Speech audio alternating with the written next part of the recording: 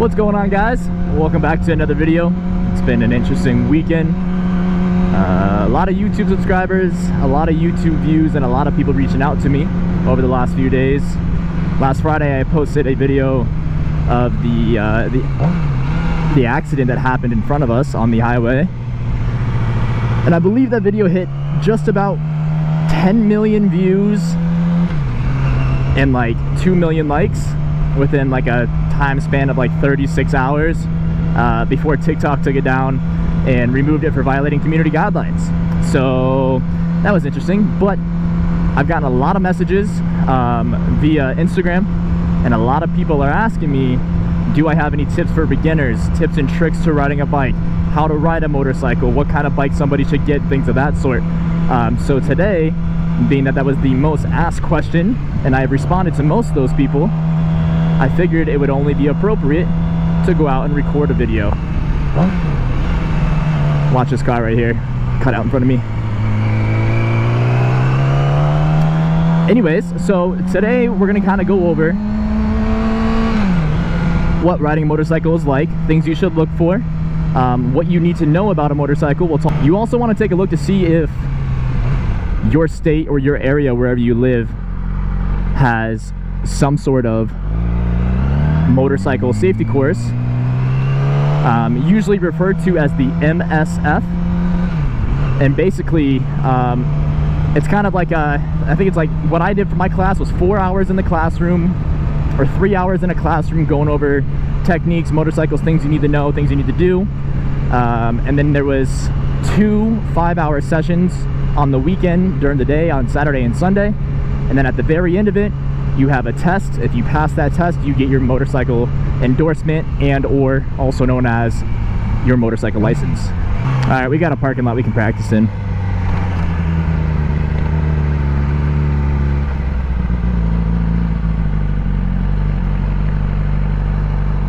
Okay, so now that we have a parking lot to somewhat practice in, it's not as large as I want it to be, ideally, but we'll make it work for the for this video, for the purpose of this video, should I say. Anyways, on a motorcycle, I'm currently riding a 2006 Yamaha R6. This is a 600cc motorcycle. 600cc standing for cubic centimeters? Question mark? I don't really know. 600cc. It's a pretty quick bike. There are bikes out there that are faster, and there are bikes out there that are slower. This bike is built to be a race bike. This bike is built to be on a racetrack, which I took it to the track this weekend and was on the racetrack with it. But I also do ride it on the street a lot. Anyways, what I kind of want to go over with you guys is some of the main components that you'll see on any and every motorcycle. When you get on the bike, you'll sit on it like so. Your feet will be down low, holding yourself up. You'll notice some controls up here. Number 1, you got your key, your on and off switch. This is your kill switch. So technically, if I flip the key to the on position, you see the tachometer kind of flips up. I flip my kill switch down here. I pull the clutch in because the bike is in gear. And then basically, now that my kickstand is up, I can start the bike. Now all I have to do to kill the bike, turn it off, is flip that button and you're good to go. I'm going to put the kickstand back down now. A lot of bikes, you'll notice, if you're in gear, they will not start if the kickstand is down. And that's just a safety precaution. So now what we can take a look at is the right side of the bike. This is my throttle. This is basically what I'm going to use to rotate and twist and accelerate the bike. This is the front brake right here. You see my fingers on this front brake? The front brake produces, or should I say, is about 70% of the stopping power that your bike has. With your rear brake being down here where my right foot is, you can see I push that provides about 30% stopping power to the bike. On the other side, on the left hand side here, you have just a regular handlebar, and then you have your clutch. This is your clutch lever. This is how you control what gear your bike goes into.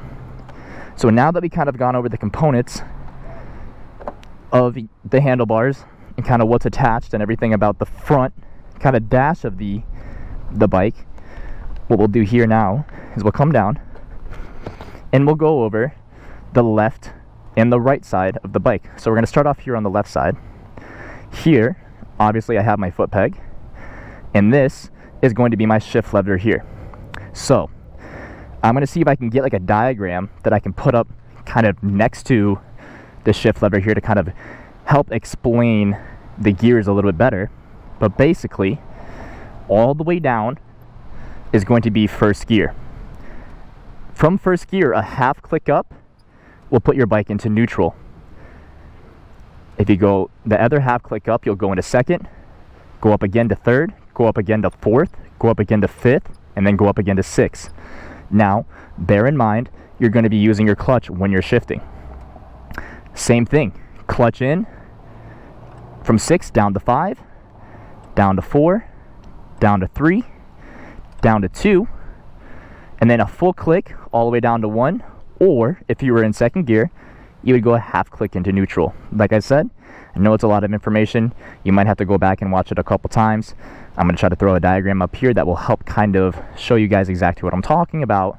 And also, I think this is a good moment to mention as well, I know there's a lot of videos out there that show you how to ride a motorcycle and go over sport bikes and things of that sort. This is my version. A lot of people have been asking me tips and tricks for beginners, as I mentioned earlier, and I figured I would go over it my way, or kind of the way that I learned. So we're going to do just that. So now we'll head over to the right side of the motorcycle. This is where my right foot will be on that right peg, and this is my rear brake. One thing about the rear brake is you'll learn in the motorcycle safety course, this has a specific use at specific times. Things like if you're in gravel, if you're in grass, sand, things of that sort, you don't want to use that front brake at all, because what happens is when you use that front brake, all of the weight of the bike shifts down on the forks here. Your suspension shifts down and goes downwards, which will cause that front tire to like lose control, or basically just dive the bike down into the ground, and then you end up dropping your bike. You don't want to do that. So you will learn, and this is why I recommend that MSF, the motorcycle safety course, to basically take that and learn. It's $190, I think it was, is what I paid, and it might be, you know, a lot of money to some of y'all, but think about it, when you're on a bike, $190 invested is not anything in comparison to your life. So anyways, back to what I was saying, right foot peg and your right brake here. So basically, we're going to go ahead and get on the bike now, and I'm going to show you guys how to get into first gear, have the bike from a complete stop, and then get the bike rolling and moving. So for the time being, we're going to go ahead and keep the kickstand down. Here, once the bike is on, we're going to put it all the way down to the first gear, and I'll do that in just a moment to show you guys. And then pay attention to my left hand using the clutch, and pay attention to my right hand using just a little bit of throttle. As you slowly release the clutch, you can see here, you're slowly going to release the clutch. The bike will start to move. When you do that, you have to give just a little bit of gas, you have to give just a little bit of throttle, and what that will allow you to do is get the bike moving in first gear without stalling the bike. So what I'm going to show you is something that you guys will probably deal with a lot when you're first starting out, is what we call stalling the bike. I'm going to flip the bike up into neutral for the time being. We're going to go ahead and start it. Now that the bike is started, what I'll do here, first and foremost, I'm in neutral. My hands don't have to be on the bike because the bike is in neutral, it's not in gear. Now I'm going to take my hand, I'm going to close this up too so you can hear me better. I'm going to pull the clutch in here. The clutch is all the way, the bar is all the way to the handlebar. I'm going to look down here, and I'm going to push that shift lever down. Now I'm currently in first gear. I can have my hand over here, but if I let go of this clutch, the bike's just going to jump forward, and it's not going to engage and go into first. So what you have to do is start the bike up. It's called the friction point, and when you slowly let off the clutch here, you're going to start moving. My hand's not even on the throttle because I slowly let the clutch out. Now you can give it gas and you can let your hand off the clutch entirely once the bike gets moving. It's something that you have to play with a lot, and another positive of the MSF is they will have motorcycles there for you guys to use to practice and to learn on. So once again, I'm still in first gear. I'm going to slowly let off the clutch, other hand off, and the bike is moving. You see how I still kind of have the clutch pulled in? As the bike's moving, slowly and slowly let off the clutch, and now it's completely gone. The bike is moving, and my hand's not even on the gas. So that is how you get the bike to start moving when you're in first gear. So now anytime that you come up to a red light, anytime you come up to a stop sign, you got to come to a complete stop. You have to pull the clutch in and then pull the brake in. And this is that right brake that I was talking about right here. If you don't pull that clutch in while pulling that brake in, your bike will stall, and I will show you guys right now. So same thing, we're going to let off with the clutch nice and slow. The bike's going to go by itself, and we'll wrap around. And what happens is, let's say this blue part of the parking lot, I got to stop. I pulled the brake in, but I didn't pull the clutch in. Now the bike is just going to die out because the clutch isn't pulled in and the clutch can't catch to keep it in gear. So, clutch in, start the bike, slowly let off the clutch, give it just a little bit of gas, and you're good to go. So now that we kind of address that, we can get out of the parking lot, and I'll kind of show you more in like a real world scenario what it will look like and how to confidently come to a stop sign and be able to take off right away. So I'm going to come to a complete stop, clutch in, brake is pulled. You can give it a little bit of gas, you can hear it. Let go of the clutch. Now you go. He's still in first gear. Well, Kevin, how do you take first gear and get into second gear? In order to do that, it's very simple. Kind of the same thing. What you're going to do is you're going to put your hand on the clutch. You'll pull the clutch in. As soon as you pull that clutch in, you're going to take your hand off. You don't have to take your hand off the throttle, but you're going to release the throttle and let it go back to its normal position where it would normally sit if you weren't applying any pressure to the throttle to fuel the bike. And that looks like this. Clutch in, shift lever up, hit it off the throttle, clutch out. Now we are successfully in second gear.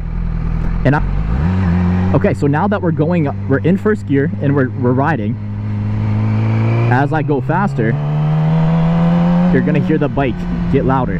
And that's because you've got to shift up the second.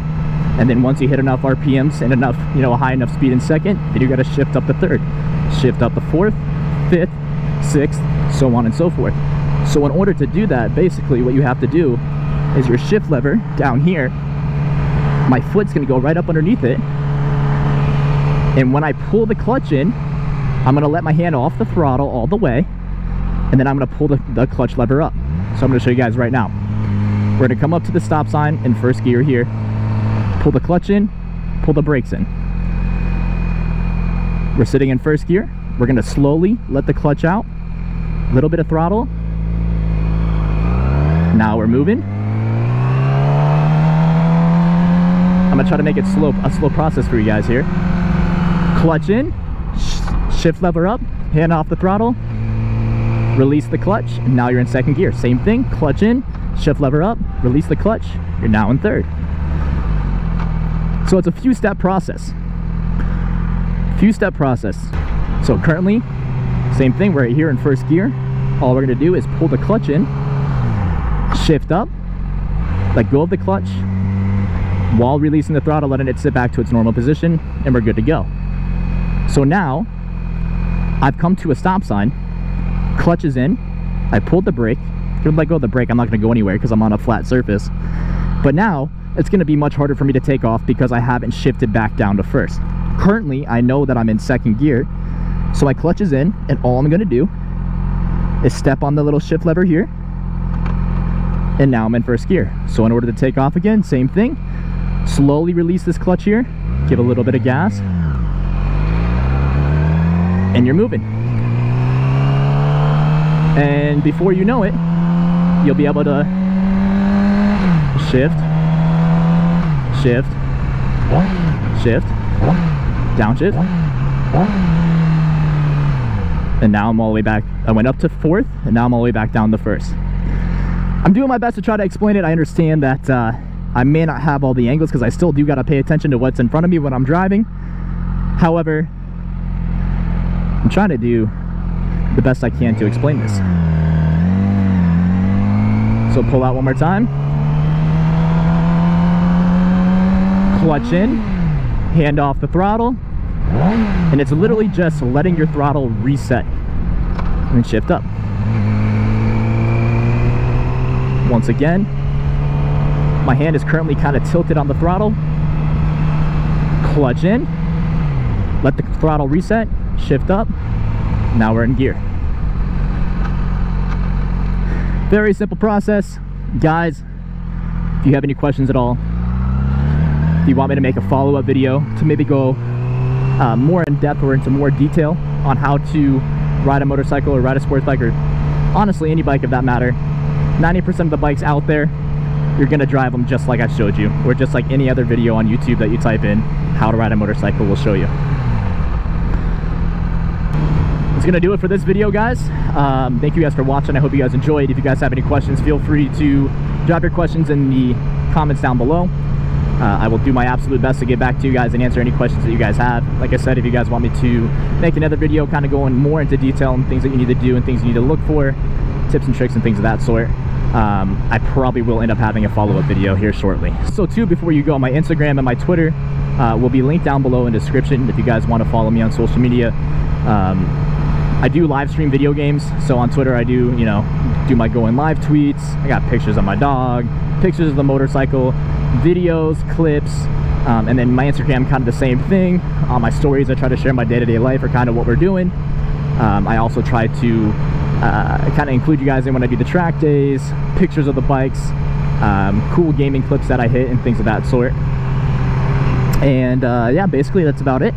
So like I said, Instagram and Twitter down below in the description. If you guys have any questions, feel free to DM me on either of those social media platforms as well, as I try to stay very active and I try to interact with my audience to the best of my abilities. I do work a full-time job as well, so I am a very busy person between working full-time, riding, filming videos, editing clips, posting clips, streaming, playing competitively, things of that sort. I got so much going on in life, but in between all of those, I do my best to go through my Twitter DMs and my Instagram DMs, and I try to get back to y'all and interact with you guys.